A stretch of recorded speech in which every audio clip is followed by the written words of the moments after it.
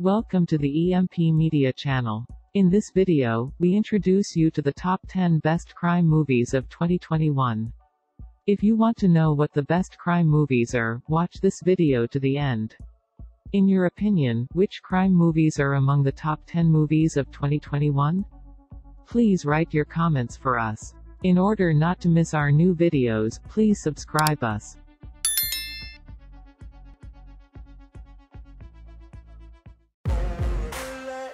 Number 10. They didn't fight over land or crown. They fought over their own skins. House of Gucci, a drama and crime film.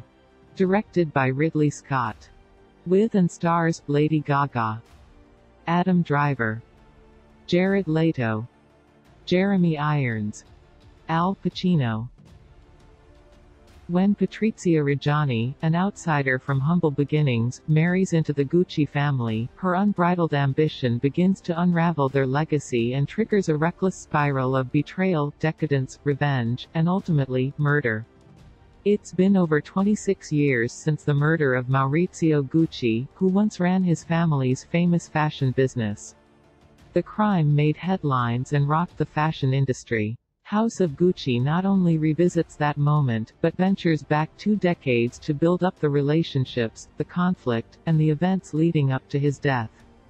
Directed by Ridley Scott from a screenplay by Becky Johnston and Roberto Bentivegna, who draw from the book, The House of Gucci, a sensational story of murder, madness, glamour, and greed, by Sarah Gay Forden, House of Gucci boasts strong performances and is hammy enough to be occasionally enjoyable, but falls flat in the overall effectiveness of its story. Number 9. I want you to write a book about me. Would that be of interest to you? Good. I'll need you to come to Miami. Lansky is a crime and drama film. Directed by Aidan Rockaway. With and stars Harvey Keitel, Sam Worthington, John Magaro, David James Elliott. The plot focuses on an FBI investigation of Meyer in his last years of life, looking for the money. A hapless, down-on-his-luck writer, David Stone, Sam Worthington, is contacted by Lansky and given the scoop of a lifetime, the chance to tell the mob boss's story in full and publish his true, untold, authorized biography. Stone travels to Miami to work with Lansky on the book, and the story is framed in conversations between them in a diner. Lansky tells his story in great detail, insisting that he must have final edit on what goes in the book. He clearly relishes reliving the moments. When the feds hear that Stone has open access to Lansky, they pressure him to become an informant, dragging him and his family into the still threatening orbit of the old gangster. Number 8. They want you, Ronald. Much as I might have tried to dissuade them. Then are you going to tell me who they are? No Sudden Move is a crime and drama film. Directed by Steven Soderbergh. With and stars Don Cheadle, Benicio del Toro, David Harbour, John Hamm, Ray Liotta. Set in 1954 Detroit, No Sudden Move centers on a group of small-time criminals who are hired to steal what they think is a simple document. When their plan goes horribly wrong, their search for who hired them, and for what ultimate purpose, weaves them through all echelons of the race-torn, rapidly changing city. Soderbergh returns to the Detroit area, all these years after Out of Sight, with a tale that feels like Elmore Leonard light. Small-time criminals get involved with what should be a simple heist, that gets twisted and complicated. The cast is stellar across the board, with an uncredited cameo that'll put a smile on your face. It's definitely mid-level Soderbergh, but the cast pushes this to above average. Number 7. Don't waste your time, bro. He won't talk to you. He hates feds. He won't talk to any of us. No Man of God is a crime and drama film. Directed by Amber Seeley. with and stars Elijah Wood, Luke Kirby, Alexa Palladino, Robert Patrick, W. Earl Brown.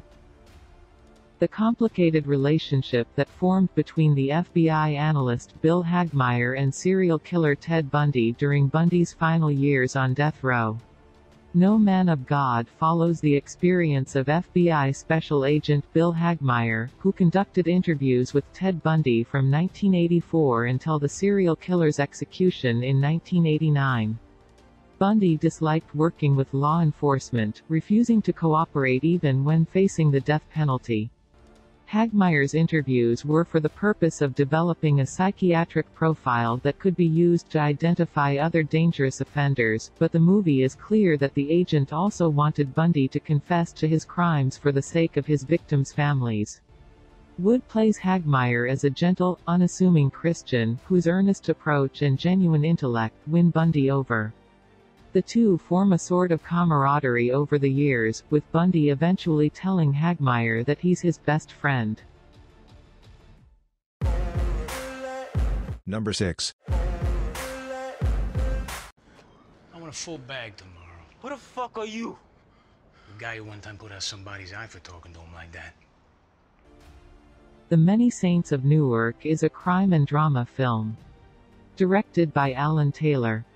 With and stars Alessandro Nivola, Michaela de Rossi, Michael Gandolfini, Leslie Odom Jr.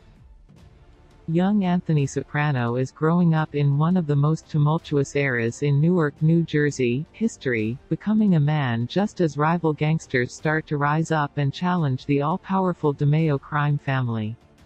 Caught up in the changing times is the uncle he idolizes, Dickie Moltisanti, whose influence over his nephew will help shape the impressionable teenager into the all-powerful mob boss, Tony Soprano.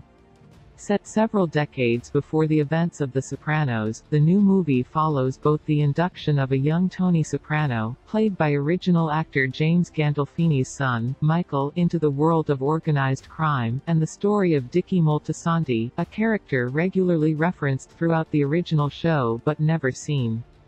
The action takes place against the backdrop of the 1967 Newark riots and explores the societal and political tensions that were prominent during that era. In addition to Tony and Dickie, the narrative also provides crucial backstory for several major Sopranos characters.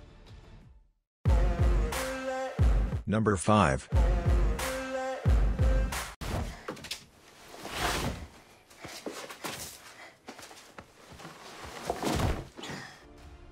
Nightmare Alley is a crime and drama film. Directed by Guillermo del Toro. With and stars Bradley Cooper, Cate Blanchett, Rooney Mara, Willem Dafoe.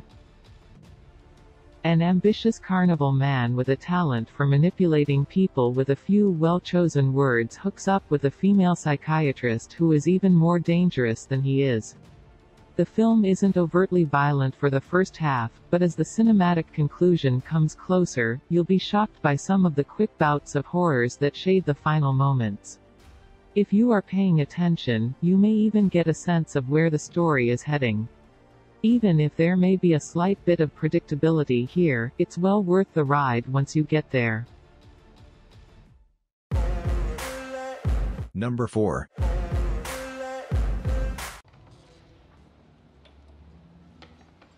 Excuse you.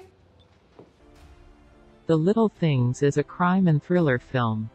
Directed by John Lee Hancock. With and stars Denzel Washington, Rami Malek, Jared Leto, Chris Bauer. The Little Things opens by treating the audience to striking a la cinematography, with the deft interplay of light and shadow to highlight the murkier aspects that lurk amid the fringes of society. A serial killer stalks the streets at night, preying on vulnerable young women, marking his kills with bite marks and multiple stab wounds. The ominous aura of the infamous Night Stalker seems to cling to the air, while the audience is introduced to veteran cop Joe Deacon, Washington, who now lives out a quiet, haunted existence as a patrol deputy in Bakersfield. Deacon's inner demons seem to haunt him at every step, while past trauma and unresolved crime cases weigh upon his conscience, manifesting in deeply disturbing ways.